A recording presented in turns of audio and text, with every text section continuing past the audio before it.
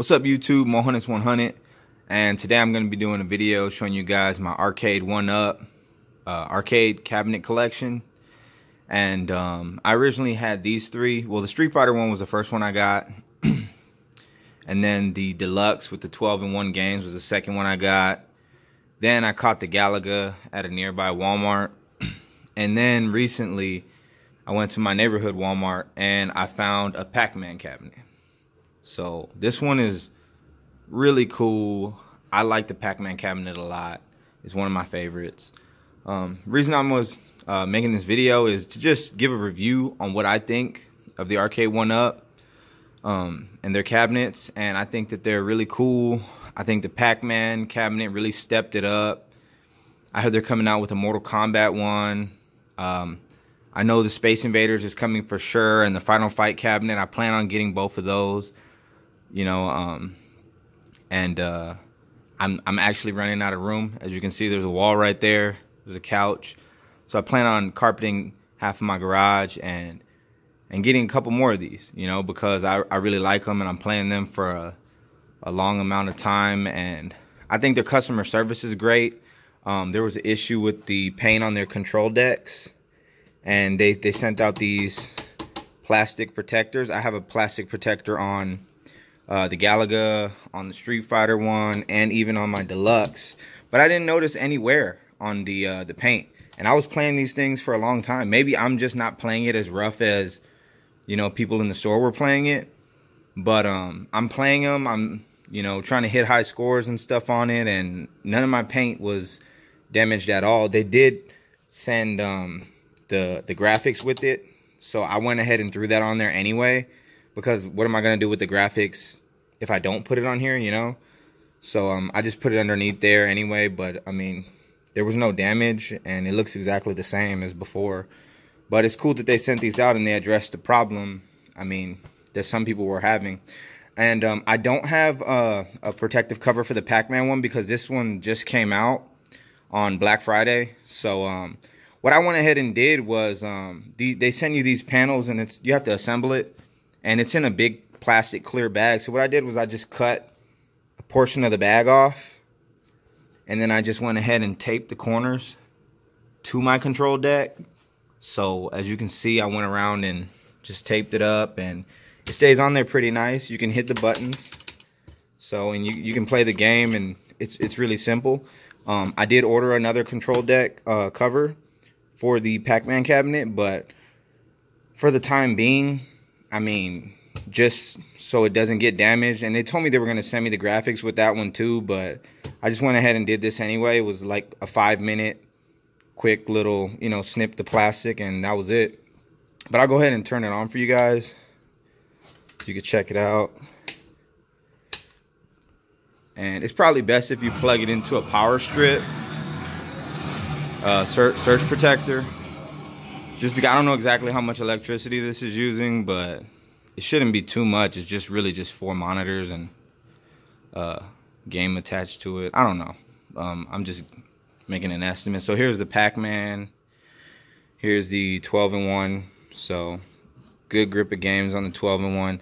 I actually do, this is my favorite, Major Havoc. I spend a lot of time playing it. I'm trying to beat all 16 levels, but it's pretty hard. I got through about 8 of them. So these are all the games on the Atari Deluxe 12-in-1. And then Pac-Man just comes with Pac-Man and Pac-Man Plus. Pac-Man Plus is a lot faster and a lot harder. But, yeah, I just been playing the classic. I did try Plus, and it's pretty cool, too. And then this one is just 3 versions of Street Fighter 2. You got Champion Edition. You got Super Street Fighter 2, the new challengers. You got Super Street Fighter 2 Turbo. And then over here is just Galaga and Galaxian. But, yeah, so far I've really enjoyed playing these, and I think they're, you know, really great price for the money, considering the full-size versions cost, you know, thousands. And, you know, for a Pac-Man, it's like $2,500, you know. But this way, I got it on Black Friday for $250, you know. So I actually paid less for this one than I did for the rest.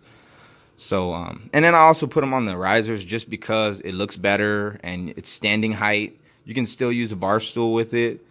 and you can play like that. But I usually just stand up. If I'm trying to hit high scores on this one or this one, Then I'll use a bar stool. I beat this game on with a bar stool just because I didn't want to stand up for a long time. But as you can see, this is how they send you the protective cover. So this is the protective cover.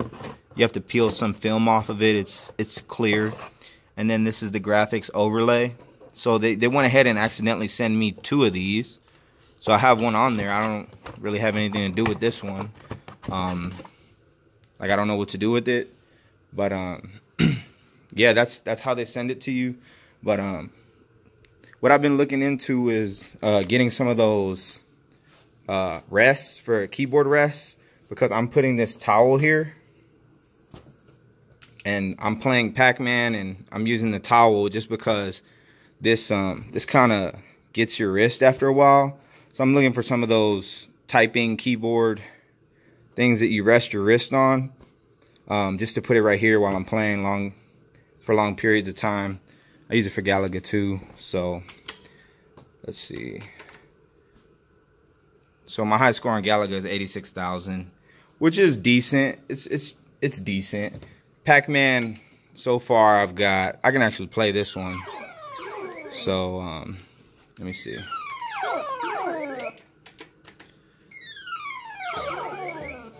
So let's see. I'll start it.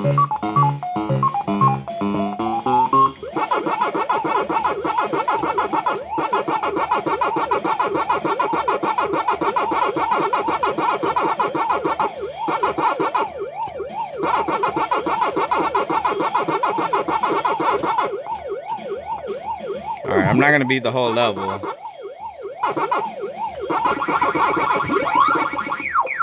I'll get all these guys. Show you an easy way to do that. Oh, shoot. I was looking at the phone. Excuses, right? But, yeah. But, yeah, there's a couple patterns and stuff you can do with that. I've just been freehanding it. I can't memorize those patterns. But, yeah, these things are really cool. You know, as you can see, you can have, like, the display and stuff, and just going if you're not playing it. I don't know how much electricity this uses, but I usually just play one at a time. But I've had a couple people over who actually played. We had them all running at once, and it's really cool. You know, it's probably the most cost-efficient way to get an arcade in your house.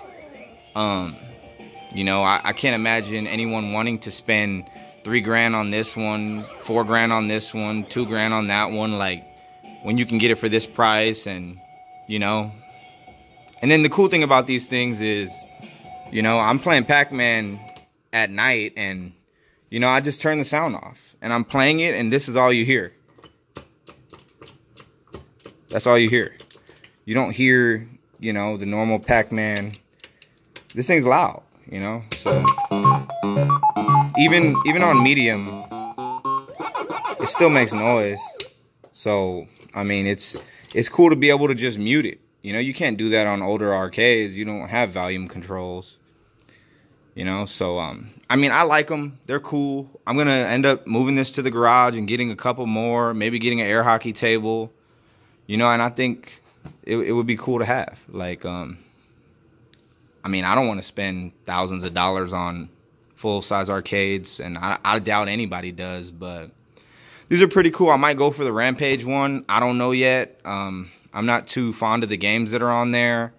I got these ones because, you know, I know what they are, and I played them many times, and I like them. So, yeah, I mean, I'll get some more, and I'll let you guys know my thoughts, and I also play them a lot, so anything issues come up, like I'll definitely let you guys know. And yeah, that's just my quick review of the Arcade1Up and their cabinets. And so far, they've been really cool. I mean, I've had them since they came out. You know, this was my first one, the Street Fighter, and I've had it since it came out, and there's nothing wrong with it. The monitor still looks great, and I really enjoy playing them. But thanks for watching.